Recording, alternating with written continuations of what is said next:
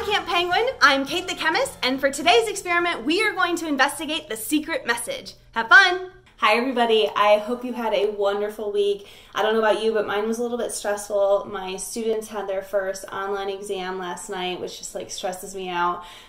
So I was looking for something that was a little bit more comforting, a little bit more casual and relaxing. So I reached for my secret message experiment that I have in my big book of experiments. And for that one, what you need is some crayons. I highly recommend the darker colors, so I like to use my blues and my purples for this one. You're going to need a paintbrush, but if you don't have a paintbrush, you could use anything from like the back of a spoon to even just like a stick you find outside. I mean, you can be really creative with this. You're also going to need a spoon, okay, a small spoon. You're going to need a tablespoon itself, the measuring piece. You're going to need 1 tablespoon of water and 2 tablespoons of salt. And so you want the hottest water you can possibly get. So I just actually popped mine in my electric kettle really quickly. So what we have there is our 1 tablespoon of water. Now what I'm going to do is add 2 tablespoons of salt to it. So you're actually going to need a lot of salt. It feels excessive, which it kind of is, but that's the purpose. We're trying to make a super saturated solution here. So then what you're going to do is take your spoon and you're going to stir, stir, stir. And you're actually going to stir for a full minute. So I'm going to zip ahead here. So 1 minute. All right, 1 minute is up. So what you're going to do is take your spoon, set it off to the side. You don't need that anymore.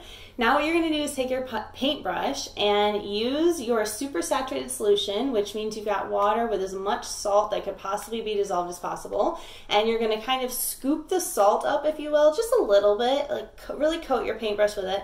And you can go ahead and draw out your secret message. And you can be as creative with this as you want. The big thing is you want to make sure you get as much of that salt on here as possible.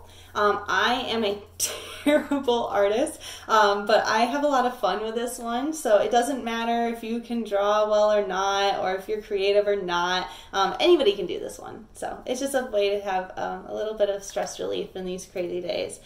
So I am not actually going to tell you what mine is, and you will have to wait and see what it is. So go ahead and draw out your secret message, and then what you do is you actually set your page aside for a very long time. So your message has to completely dry. So all the water that you are now painting onto your piece of paper has to dry. So all the water is going to evaporate. And the process of evaporization is when you take a liquid and it takes some heat from the atmosphere, so right here, so it takes that heat and it goes from the liquid state to the gas state. And so that has to happen on every single water molecule that's on top of your paper. And so I'm going to go ahead and pause the video because that's going to take a couple hours, and then I will come back and tell you what you do once you have a perfectly dry secret message. Okay, it has been 6 long hours, but my paper has finally dried. So the most important thing is that when you pick up your paper, the back side of it, you're probably still going to be able to see that it's like crinkled around a little bit, but it should not be wet at all. When you touch your paper, you shouldn't feel any moisture, and my paper is finally dry. So for the next step, what you do is you're going to pick up your paper and you're actually going to like brush as much of the salt off as that you possibly can. I find it to be easiest to like put this down on something. I use a little baking sheet here, and then you rub your fingers around in a circular motion to get all of the salt off of your paper. So this is going to take me a few minutes, so we'll go ahead and zoom the video ahead. Okay, so my hands are tired, but I am officially done decoding my message, basically. Well, I guess removing the salt off of it. So now, hopefully what you can see is that I just have my paper, and all of the salt that you can actually feel and touch on the outside, I've pushed all of it off, and it is now sitting here in my baking sheet. So you can see all that salt there. Well, maybe you can't. So now I get to do the fun part. But if you're actually doing a secret message, you can fold this up and give it to somebody, and then it's all secretive, and nobody knows what it is. And then whoever is going to receive the secret message, the way you decode it is you're going to use some crayons. So like I said before, I highly recommend the crayons that are darker colors. So I like my blues and my purples.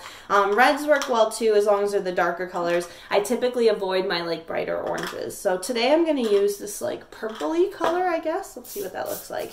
And so again, this is going to take me a little bit of time, so I'll zoom ahead in the video, but basically all I'm doing is rubbing this crayon back and forth across my piece of paper, and eventually my secret message will be decoded.